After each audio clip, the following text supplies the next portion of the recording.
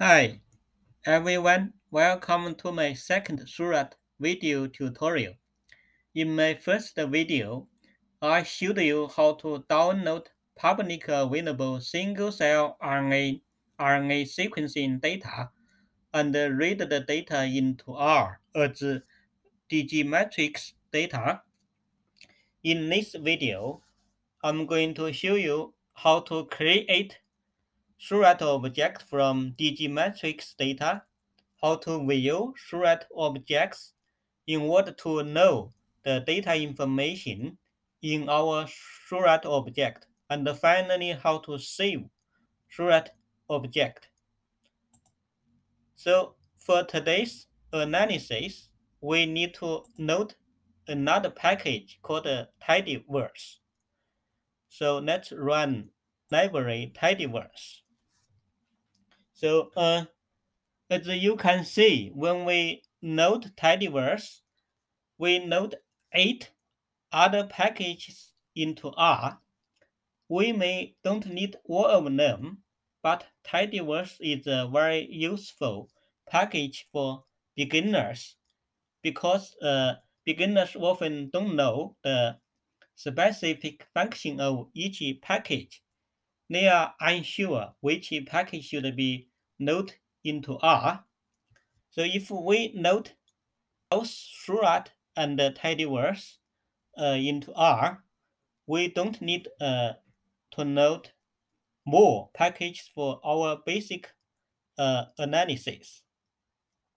So you can see two conflicts here.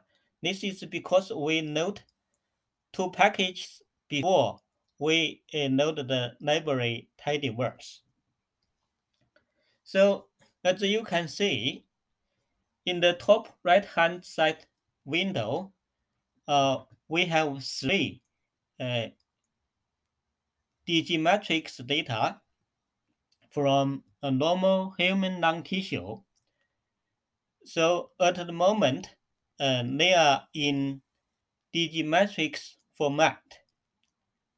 So now we can use the create Seurat object function to create our Seurat objects. So for each object, we keep genes that have expression at least in 3 cells. So minimum of 3 is good enough for us to find even very rare cell populations. We also keep cells that express minimum 200 genes. So for cells that have gene expression below 200, we often consider as poor RNA preparation for those cells. We also give a project name for AML1, and the project name is AML1. You don't have to give a project name here, but this project name is important for me to show you data integration in other videos because we have 3 repeats here. So we can press run to create Seurat object AML1.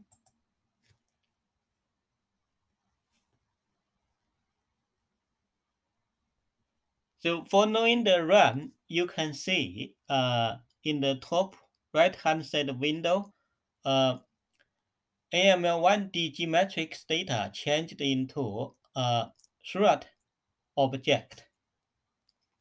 So we can also use the class function to check the data type of NML1. Let's run class NML1. Down here you can see NML1 now it is a Seurat object. So we can continue to create a object for AML2 and AML3.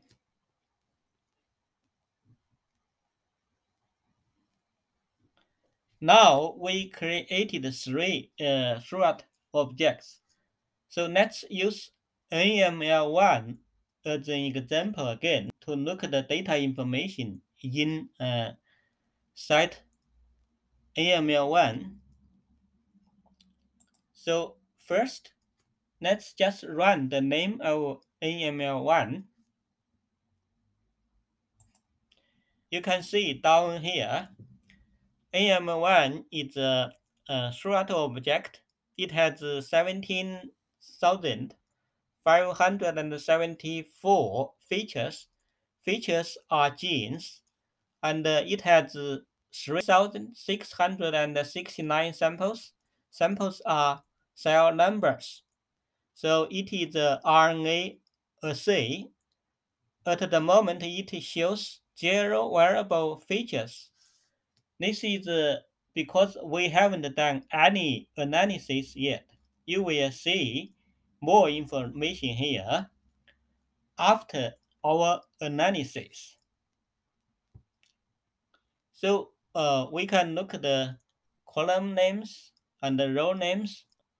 From the dgmatrix data, we knew that column names are barcodes and the row names are genes. So if we run column names AML1, you can see down here, it shows the barcodes. If we run row names, so down here it shows the genes.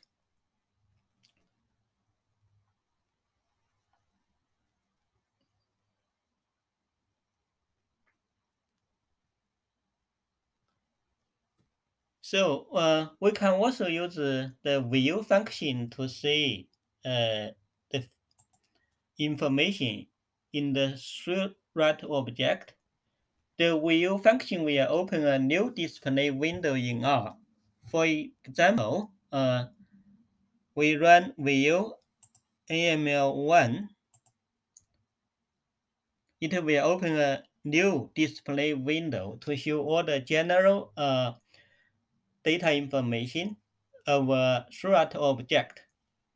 If you click AML1 in the top windows on right hand side, it does the same as the view function. So it opens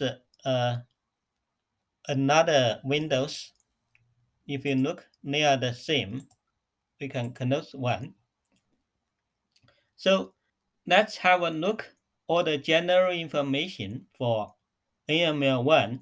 So we knew it is a RNA assay. It has 17,574 features, 3,669 cells. So here is the metadata. We are going to use the view function to look at the details of metadata later. Down here, you see most show 0. This is because we haven't done the analysis for these properties.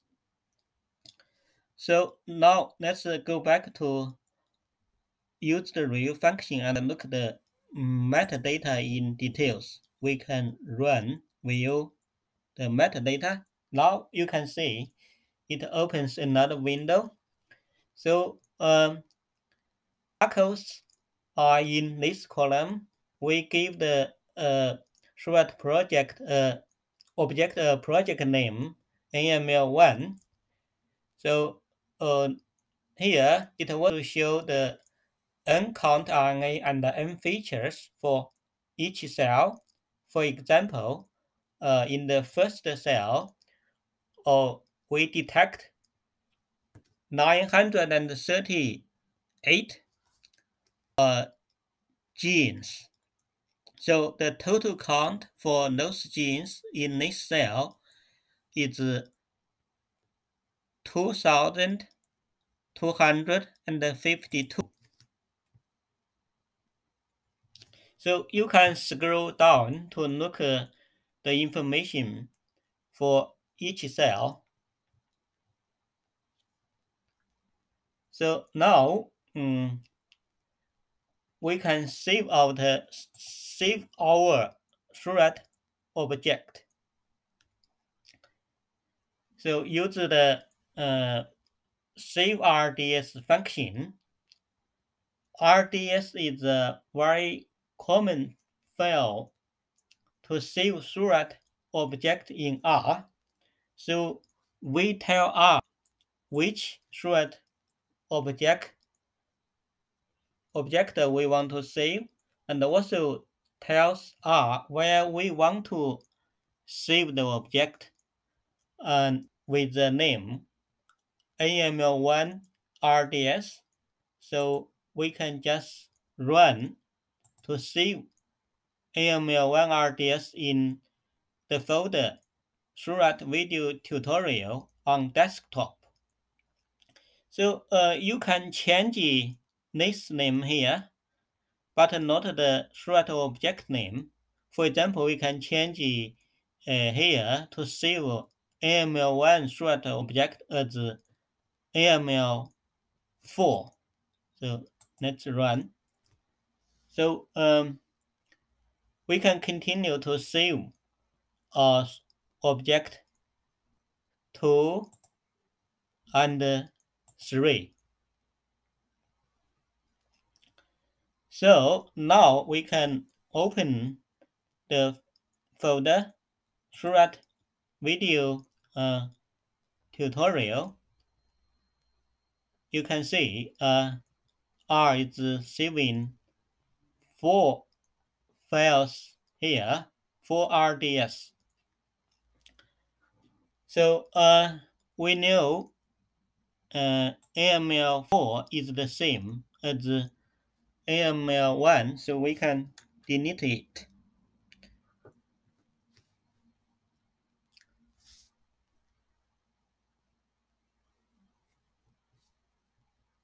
So okay, I'm going to stop here.